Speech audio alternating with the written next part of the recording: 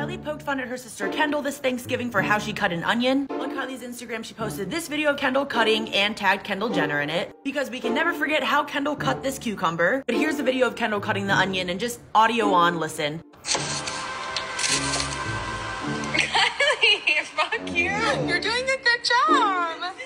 Their Thanksgiving feast with their family was pretty extravagant. It had lighting, a bunch of candles, really good food, a pie that looks almost perfect, and of course they spent it with their family around the Christmas tree as well. Speaking of Kylie Jenner, an artist repainted Diana Cecil's portrait. People are saying they're giving her the Kylie Jenner beauty phenomenon, with giving her plumper lips and a lower hairline. They said finding out Diana's features have been changed was certainly a surprise. They changed it because the painting was rolled up and basically damaged, so the artist took the liberty of fattening up Cecil's lips, which really changed her appearance like a lot. They basically said her face was sweetened up, quote unquote. And then to top it all off, Bianca Censori and Kanye West were seen back together. Last time we heard about them, he basically asked her to not speak again, and then she was kind of kidnapped by her friends, given a little intervention. They took a break, but now they're back together. There was a photo of Kanye and the chef switching shoes, and of course you see Bianca in the background taking a photo or whatever she's doing. These two look like they're in good spirits. They spent Thanksgiving together, so they're probably back together. And out of all the stories, which one is the most shocking?